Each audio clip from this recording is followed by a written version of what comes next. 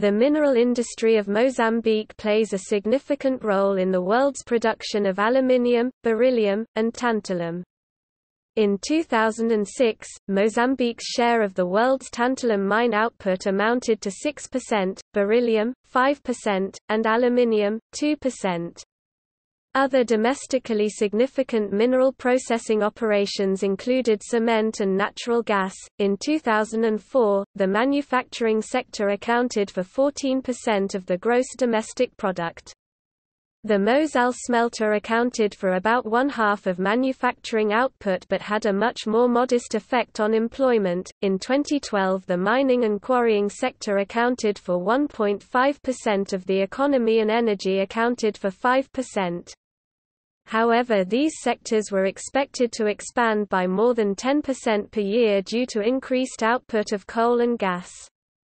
Gas reserves were estimated to be the fourth largest in the world.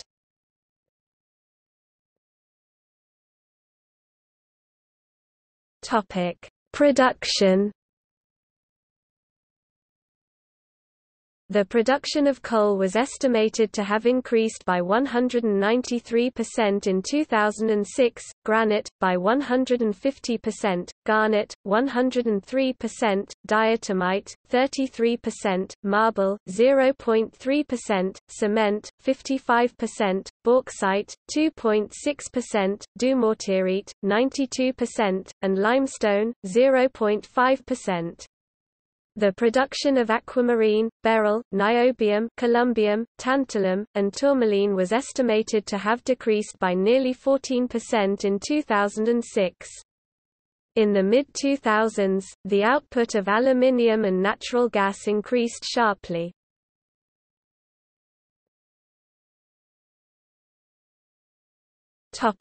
Structure of the mineral industry. Most of Mozambique's mining and mineral processing operations are privately owned, including the cement plants, the Mozal aluminium smelter, and the Tamane gas processing plant. Artisanal miners produce gold and aquamarine, tourmaline, and other gemstones. Carbonic EE, which was the country's only coal producer, is state-owned.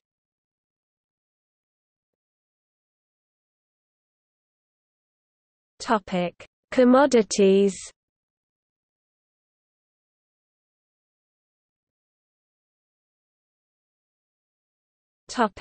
Aluminium. Mozambique is Africa's second-ranked producer of aluminium after South Africa. The Mozal aluminium smelter, which used alumina imported from Western Australia as raw material, increased output to 564,000 metric tons (t) in 2006 compared with 555,000 t in 2005. Mozal's rated capacity amounted to 506,000 metric tons per year (t per year). BHP Billiton Limited planned to increase capacity by 250,000 t per year by 2009. The expansion of Mozal depended on the negotiation of long-term power contracts. In the first 6 months of 2006, aluminium exports were valued at $637.8 million compared with $504.2 million during the same period in 2005. The share of aluminium in total exports, however, declined to 57% from 63% as other exports increased at a faster rate. E.C. Michels Pty, Limited of Zimbabwe operates a small bauxite mine in Manica province. In 2006, output increased by an estimated 26%. Production was expected to rise by an additional 10% in 2007.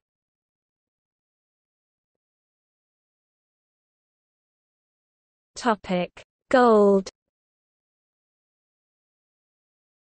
Small amounts of gold are produced by artisanal miners. As of 2006, Pan-African Resources plc of the United Kingdom was considering the development of a mine at the Fairbride deposit on its Manica gold project. The mine would produce an average of 2,600 kilograms per year during an expected mine life of between 8 and 9 years. Pan-African planned to start drilling in the first quarter of 2007. Some illegal mining took place in the village of Lupalishi in the 1990s.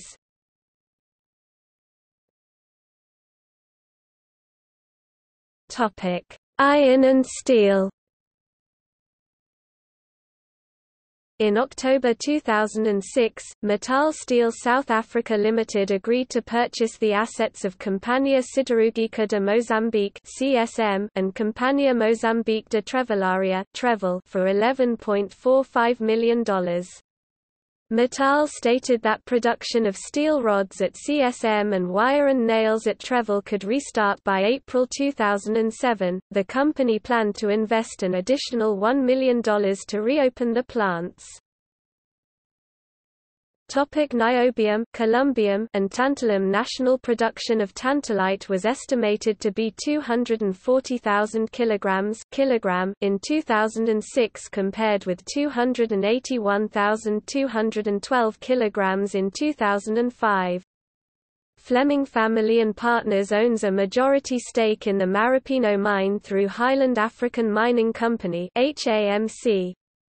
The company was unable to produce at Maripino until the fourth quarter of 2006 because of financial and technical problems. It closed the mine in 2013, saying that the ore with the most tantalum had already been processed, and what remained was both more radioactive and deeper, making production more expensive. Also, no port in Mozambique is certified to handle the level of radioactivity it found, so the company was obliged to send its product by truck to Walvis Bay in Namibia. It had been losing $3 US for every ton processed. HAMC also holds a license to produce tantalite from the Morua mine, which had been shut down since the 1980s. If the Morua mine were reopened, it could produce as much as 230,000 kilograms per year of tantalum pentoxide (TAR205). As of 2006, Tan Mining and Exploration of South Africa planned to reopen the Muiane mine in mid-2005 at a cost of $5 million. The company planned to produce 8,000 kilograms per year of TAR205 in concentrate from 420,000 T per year of ore. The tantalite recovery rate would be about 60%.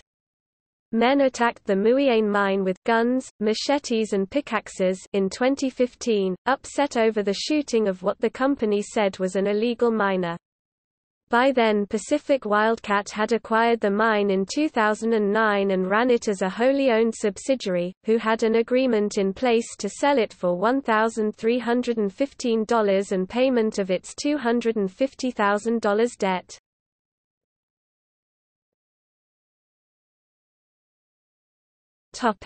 Cement. Cimentos de Moçambique SARL, Cimentos de Portugal, SGPS, SA Simpor, 65.4% produces cement at its Dondo, Matola, and Nacala plants. ARJ Group opened a cement plant at Nacala in mid-2005. In 2005 and 2006, Simper's production was reduced by operational problems at the Matola plant. The kiln was shut down for 2 months in 2006 to install and repair environmental protection equipment. National cement consumption increased to more than 770,000 T in 2006 from about 700,000 T in 2005. Simper's market share declined to 78% in 2006 from 83% in 16-18.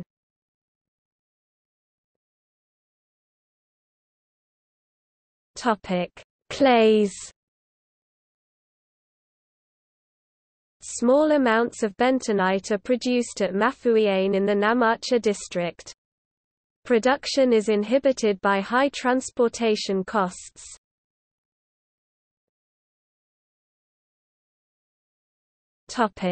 Gemstones. Aquamarine, morganite, tourmaline, and other gemstones are mined in Zambezia Province, dumortierite, in Tete Province, and garnet, in Niassa Province. The mine output of garnet doubled to an estimated 4,400 kg in 2006. The increase may have been attributable to upgrades to the Cuamba mine by Sociedade Minera de Cuamba e.e. Garnet production was expected to increase by 26% in 2007. The production of dumortierite declined sharply in 2005 because of poor market conditions and a lack of equipment. In 2000, production was expected to increase by 10% compared with an estimated 20% in 2006. Copper-containing tourmaline was mined from an alluvial deposit in the Alto Ligona district of Zambezia Province starting in early 2004. The mines were still producing at the end of 2006.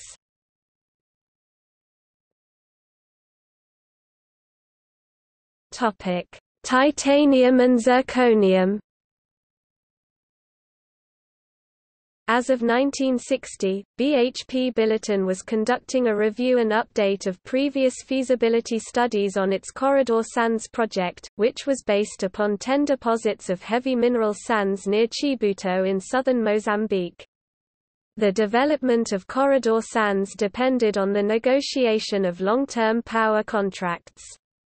BHP Billiton was also considering the development of the Tigan Mineral Sands project at Mobase. Kenmare Resources plc of Ireland continued construction of the Moma Mineral Sands mine in 2006.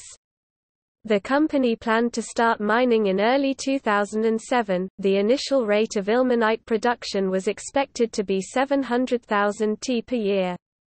In the second half of 2007, Kenmare planned to complete an expansion to increase ilmenite production to 800,000 t per year in 2008. The output of zircon would be 56,000 t per year, and rutile, 21,000 t per year. Hayu Mozambique Mining Co.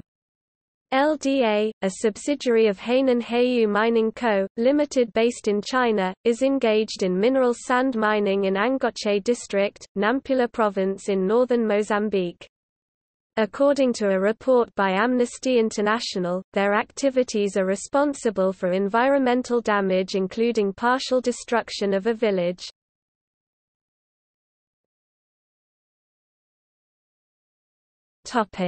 Coal. Under Portuguese rule, few geological surveys had been done, but after independence, huge new coalfields were discovered in the northwestern Tete province described by one source as one of the largest coal plays on the globe. In 2006, Vale of Brazil completed a feasibility study on the development of a mine in the Motais Basin coalfield in Tete.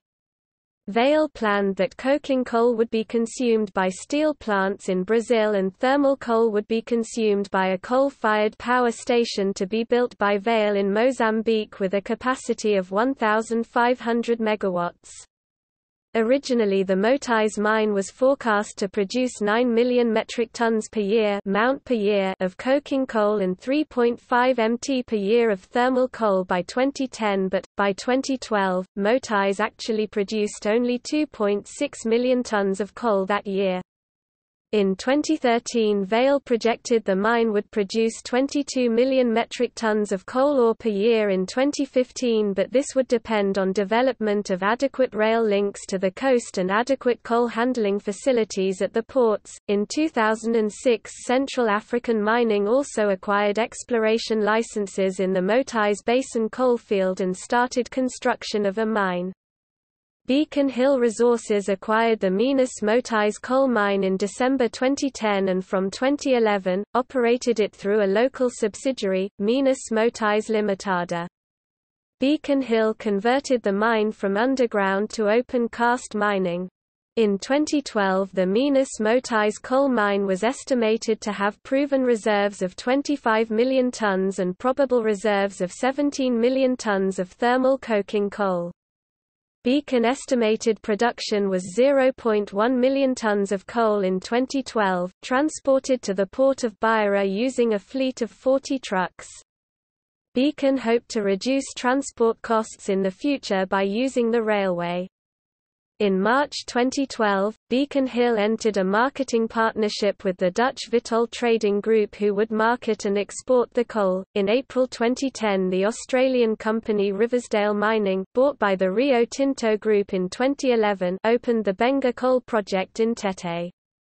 Riversdale estimated in 2010 that the Benga coal field had 502 million tons of coal reserves, but in 2013 Rio Tinto downgraded these reserve estimates and noted that the development of infrastructure to support the coal assets is more challenging than Rio Tinto originally anticipated.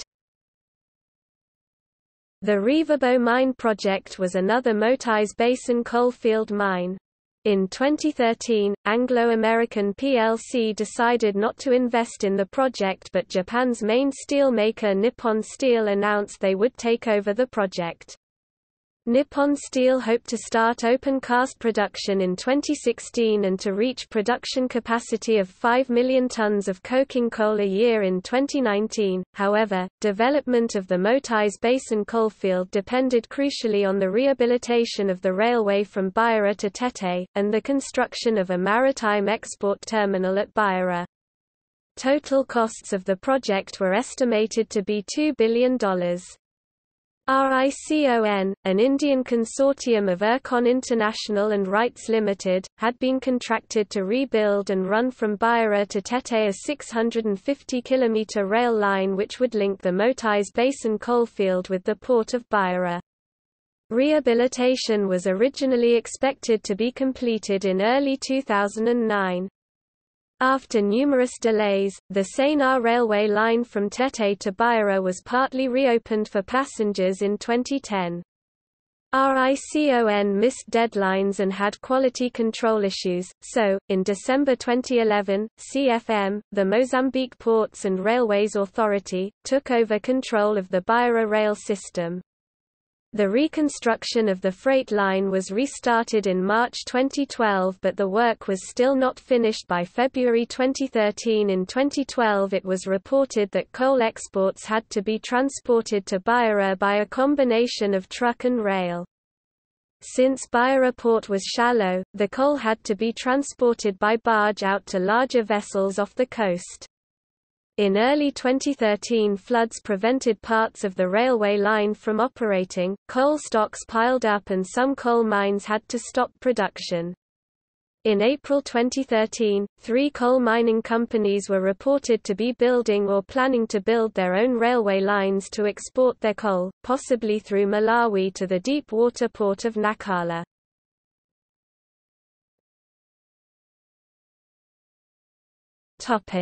Natural gas. In 2010–2011, the American company Anadarko Petroleum Corporation and the Italian company Eni, the Mamba South gas field, discovered recoverable reserves of 4,200 billion cubic meters (150 trillion cubic feet) of natural gas in the Rovuma Basin, off the coast of northern Cabo Delgado province. Once developed, this could make Mozambique one of the largest producers of liquefied natural gas in the world.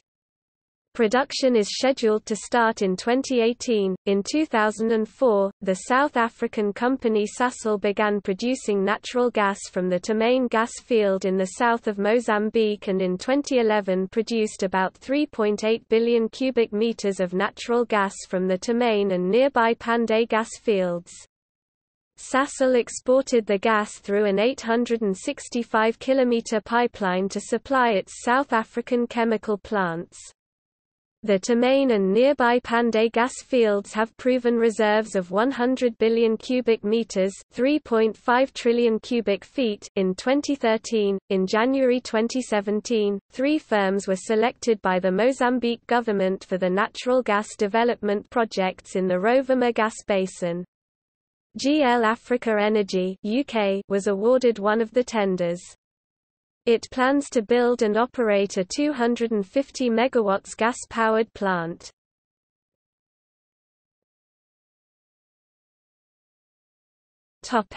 Petroleum. Mozambique produced neither crude petroleum nor refined petroleum products and relied on imports.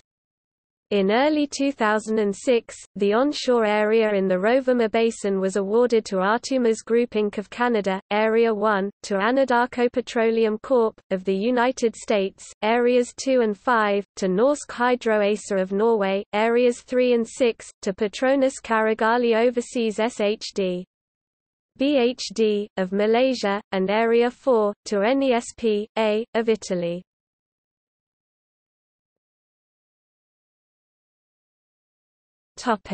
Uranium. The Mavuzi mine in northwestern Mozambique produced uranium during the 1950s. Omegacorp Limited of Australia conducted an exploration project at Mavuzi in late 2005 and 2006. The company planned a small-scale drill program for 2007.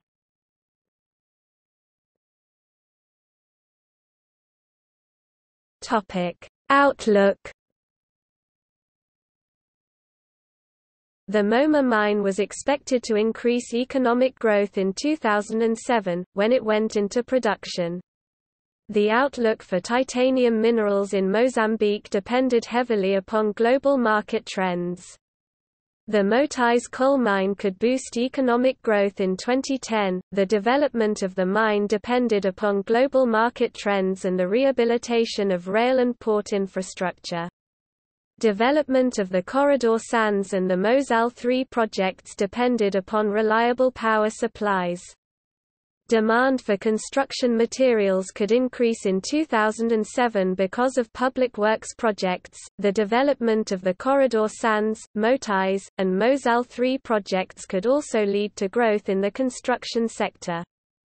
In 2007, the production of limestone was expected to increase by 58%, marble slabs, 20%, sand, 9%, and marble blocks, 5%.